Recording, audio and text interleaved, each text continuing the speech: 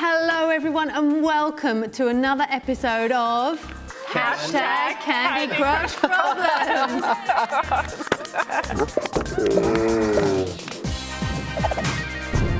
This is our show where we take your questions and see if we can give you some thoughtful answers. I'm Roz. We've got Lauren. Bonjour. Oh, continental. We've got Raz. Good day. And Claudio here. Yo. So we're here to help you with your questions today. Shall we take the first one? Yeah. Absolutely, let's do it. So ready. I hate it when I win extra time right before I go to work. Then it's completely wasted. Can we put this stuff in a reserve? That's good. So that's from Amy on Facebook, sent that one in. It's a good question. Good question. Yeah. That happens to me all the time. Yeah. Before I'm about to go to work. No, but I think we've been working on something that might solve that. I can't promise anything, but there might be something in the works. A little teaser there, yes. I like it. Giving you the exclusives. All right, shall we take another question? Yeah. Yeah?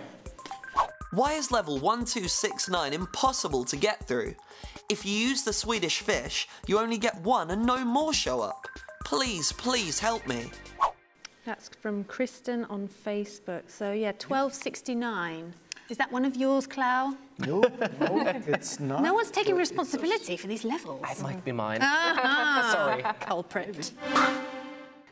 So first of all, I think the most important thing is to be wary of these bombs.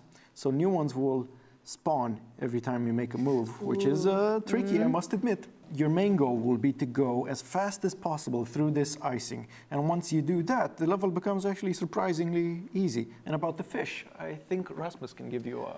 Yeah, so the fish works so that when you activate the booster, you get a fish on the board when you begin. And then later on throughout the level, if you're lucky, they will spawn some more. Well, if you're not, sorry. I like the fish. Yeah, they're cute. All right, let's take our next question. I have a friend that's on level 2000 plus. She's very good at the game and has been playing since it was released or very soon after. I'm only on level 41. How can I get better? That's from Erica on Facebook. So level 2000 compared to level 41.